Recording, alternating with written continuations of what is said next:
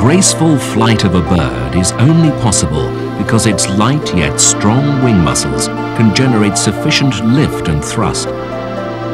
By flapping its wings, it can move the air quickly enough to keep itself in flight.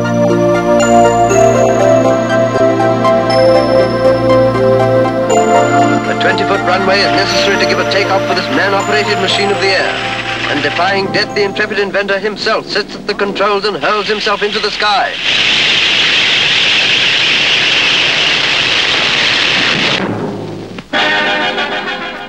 Human attempts to copy the birds have traditionally failed because our bodies have not such an efficient power-to-weight ratio. Which is not to say that some of us don't continue to try to make our own way through the air.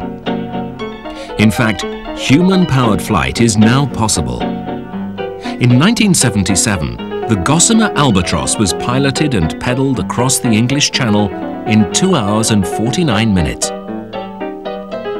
But in the early days, we had to wait for the internal combustion engine, which was comparatively light, but which could put out as much as 15 or 20 horsepower. People still weren't satisfied, though. They no longer believed the doctor's ancient and gloomy predictions that the body would disintegrate at speeds over 50 miles per hour. Instead, they wanted to go faster and faster. And this is where Rolls-Royce enters the story, probably the most successful partnership in the history of engineering.